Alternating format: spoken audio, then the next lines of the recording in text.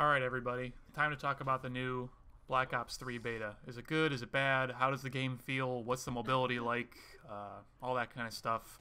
Let's go through it.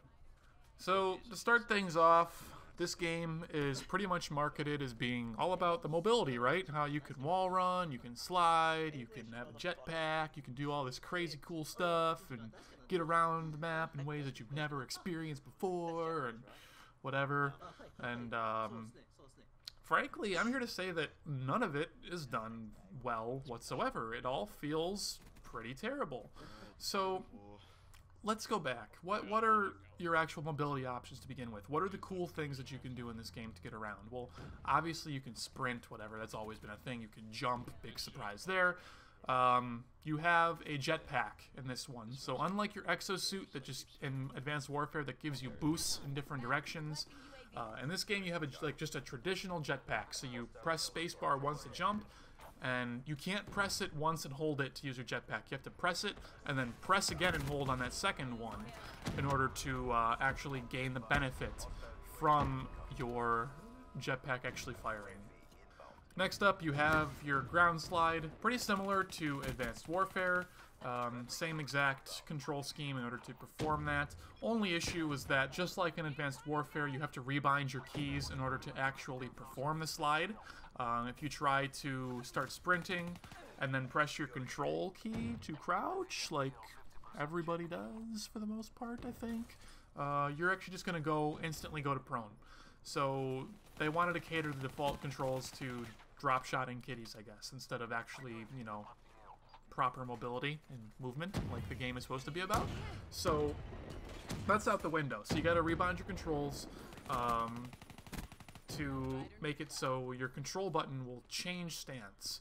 So it'll allow you to switch between standing and crouch, or if you hold it, you go prone. And if you have it set to that option, then while you're holding shift to run, if you switch over to control, you will do a power slide. So, okay, fine, that works. But the issue with the power slide, that's what I'm going to call it from now on. I have no idea if that's the real name, but that's what I'm calling it. The issue with the power slide in this game is that, unlike Advanced Warfare, you actually lose momentum at the end of your slide.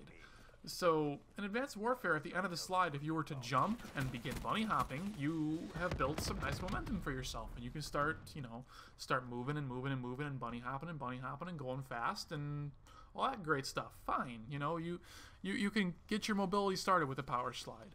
In this game, when your power slide concludes, you actually lose momentum. You get slowed down by a lot. And this is a common theme with all your mobility options in this game as I go through them one by one. You're slowed down at the end of your slide. So it's not used for mobility purposes, really. I mean, you can use it in engagements to kind of like see somebody and then instantly like swing your mouse left, tap control, and slide laterally from that person and then swing back and try to shoot at them that way. That's something that you can do and could be pretty cool, but, you know, or if you're playing domination and you want to get on that capture point like the last millisecond to get those 200 points for capturing the point that you did nothing to help your team with, just get those free points for your score streaks. It's good for that too, so there's that, I suppose. And I'd like to actually take a second to go back to jumping really quickly. So in this game, when you jump, just a standard spacebar jump, and that's it. When you land, again, you lose momentum.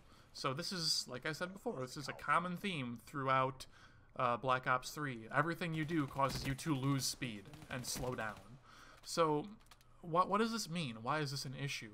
Well, this means that they have eliminated bunny hopping from Black Ops 3 entirely. Like in Advanced Warfare, where you could bunny hop around and actually gain momentum and get around a map a little bit more quickly, with, you know, with a big skill requirement attached to that, I might add. That's just completely out the window now. Oh, and it actually would kind of silence you as well, because it was quieter to bunny hop around than it was to actually sprint on the ground if you weren't using like dead silence or whatever. So there was that factor too. So bunny hopping is eliminated. Everything slows you down. So obviously this is a game that is from the ground up built to, you know, be a slow, controlled, you know, team-based pushing movement kind of game. But at the same time, it has absurdly low time to kill, but I guess that's typical for Call of Duty. So my main question is, why do these mobility options even exist in the first place? Why are we able to wall run? Why are we able to have a jetpack? Why are we able to do all this crazy movement stuff if we're not able to gain momentum from it, and we're actually punished by moving slowly and becoming, you know, an easy target for doing any of it? Before I get too much farther ahead, I suppose I need to talk about wall runs, because I haven't done that yet. So with wall runs, these are like the most lethargic, like molasses covered thing that I've experienced in this whole game so far. So basically, what's up with the wall runs is, if you compare them to Titanfall, now I'm not gonna like make the claim like, oh, they stole from Titanfall or whatever. I really give exactly zero cares about any of that.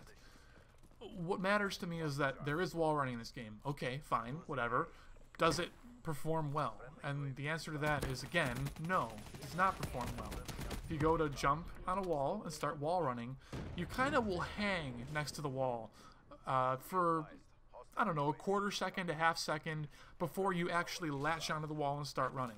If you were to compare that to Titanfall, when you jump up next to a wall, you instantly grab that wall and start running on it. Advanced Warfare, or this isn't Advanced Warfare, Black Ops 3 rather, there's just a delay before you actually will grab that wall and start running on it, and it's really, really a problem, at least in my opinion. It's just, I don't know, just not good. Doesn't feel good. It feels like you're playing in molasses, but okay, whatever. So the wall runs are a little slow, but they're functional. They work as intended for the most part. Okay, cool, that's fine. But the other thing that's really upsetting to me about them is that, again, when you jump off the wall from a wall run, you lose momentum. So you're running on the wall, you know, like, just imagine you're sprinting on that wall, you know, huffing and puffing away, and you go to jump off, and you expect to be flung from that wall, you know, because instead of jumping straight up, you're jumping perpendicular to that wall. You would imagine that you're going to get a lot of speed from that. Well, as it turns out, no, you don't. You actually, again, lose speed, and you kind of just fall right there. It's really heartbreaking, actually, that this game could have been so cool. It could have been the next step for Call of Duty. And instead, they just made the mobility options terrible. They made you extremely slow and lethargic, and just, I don't know. It just, they seem to have done everything wrong, in my opinion, with their mobility choices. And it's really frustrating to try and play this game and deal with all of that. So with all that said, just some other little quirks with the game is, like, for one, I think that the default controls for this game are really, really, really weird and make absolutely no sense. It took me, you know, a couple of games to realize that, like, nothing that I expected to be like the default control was the default control, and I had to change over half of my control bindings to make them actually make sense. So if you're playing on PC, just make sure you check that out before you start playing. Make sure that all your key bindings are logical, because the default ones, in my opinion, are kind of ridiculous. Moving past that, we have drop-shotting in this game. In Advanced Warfare, it seemed like drop-shotting was kind of nerfed. Like, I don't remember what exactly about it was a little suboptimal, but it was suboptimal to do, right? Like, you didn't really want to do that, because it would kind of gimp you.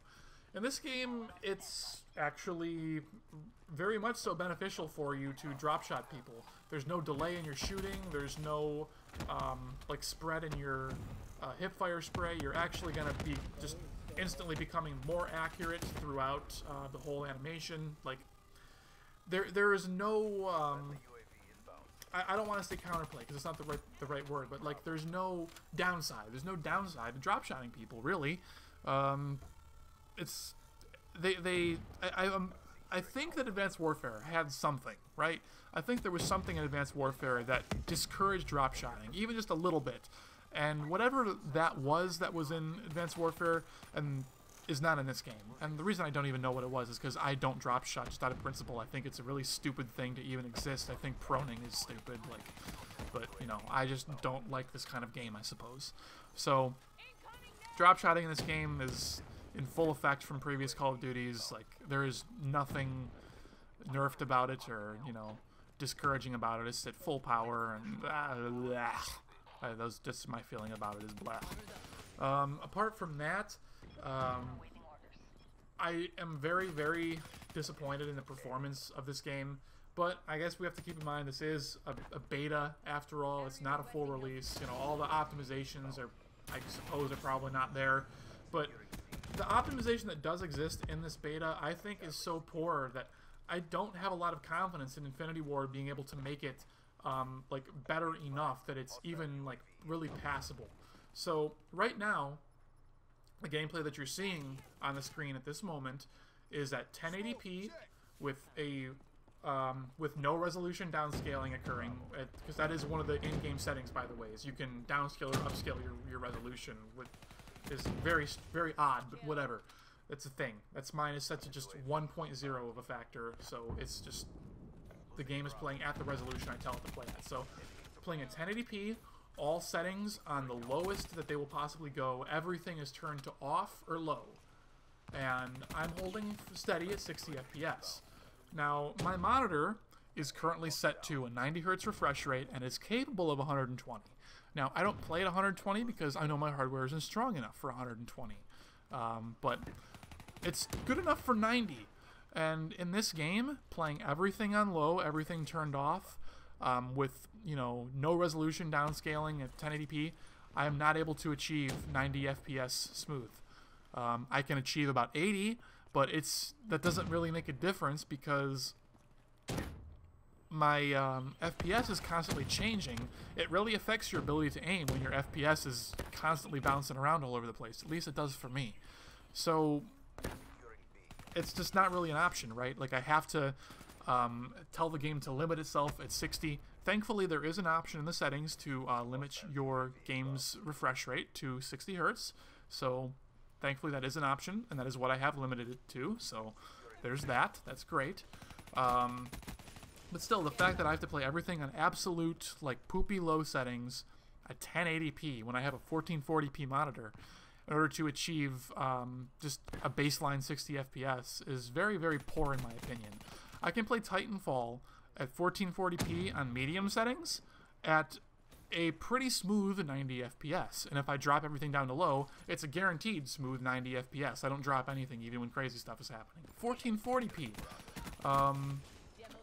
I don't know. I don't think Call of Duty is a visually demanding enough game to really warrant not being able to perform even at a low resolution like 1080p. And then, okay, I guess I should take my, you know, my PC Master Race pants off here. I shouldn't call 1080p a low resolution, but, you know, in comparison to what I am used to, right? Like, I'm used to playing 1440p. 1080 just kind of doesn't feel that good to me, right?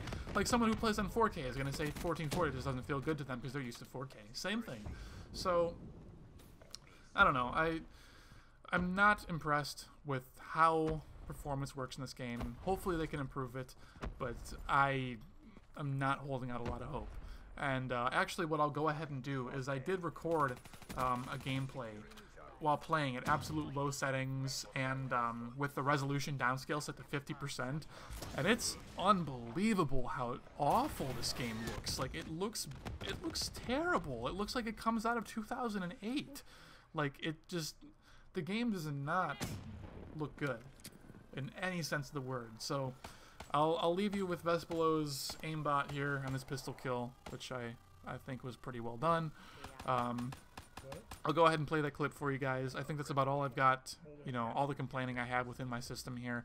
Long story short, not a fan of the game. Mobility sucks, performance sucks. Their design choices with drop shotting is really, really, really poor in my opinion. The only good thing about this game, like the only redeeming quality in my opinion, is the fact that it doesn't have those stupid like variations of guns like Advanced Warfare had, where like one gun had like 12 different versions and like only 2 are viable and they're elites that you can't frickin' get because it's all RNG based. That system is gone, thankfully. So, good on you, Treyarch, I guess, for not doing that. Everything else is ridiculous. Anyways, that's all I got for you guys. Thanks. We'll catch you later.